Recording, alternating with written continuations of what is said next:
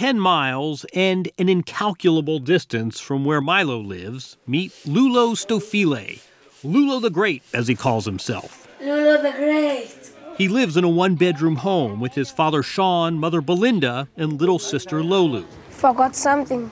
He too transformed after joining the College of Magic. He's like hyperactive. Was he always that way? No, he was too shy, like her sister. This guy was shy? Very, very shy. I don't believe it. Very, very shy. But for Belinda and Sean, magic is more than a tool to get Lulo out of his shell. It might also be his path out of poverty. Bravo. I said to Lulo each and every day, continue with your magic. Continue with your magic. Yes. Yeah. Fly wherever you want to go to. It's your life, it's not my life. But the only thing that I want from you is to succeed. To succeed in life. Succeed in life. That's it. One day, I'm gonna be a famous magician. One day you're going to be a famous magician. Is that what you want? Yes, and it will happen. 3, Lulo. But first things first, tomorrow is the Children's Magic Festival, and Lulo can barely contain himself. What's the goal tomorrow? The goal tomorrow is to show people who I am. I'm Lulo the Great, the juggler, spinning rings, all that stuff. Cards, juggle, dancing.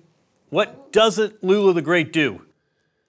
Lulo the Great doesn't do only one thing, many stuff. He's a man of many talents. Many talents. There was an abundance of talent on display, and there was an abundance of wide-eyed wonder. 1, 2, 3, focus, focus! Kids and parents and this correspondent converged on the college. Duma McCorkey was among the showstoppers. Some of them, it's the first time to see this.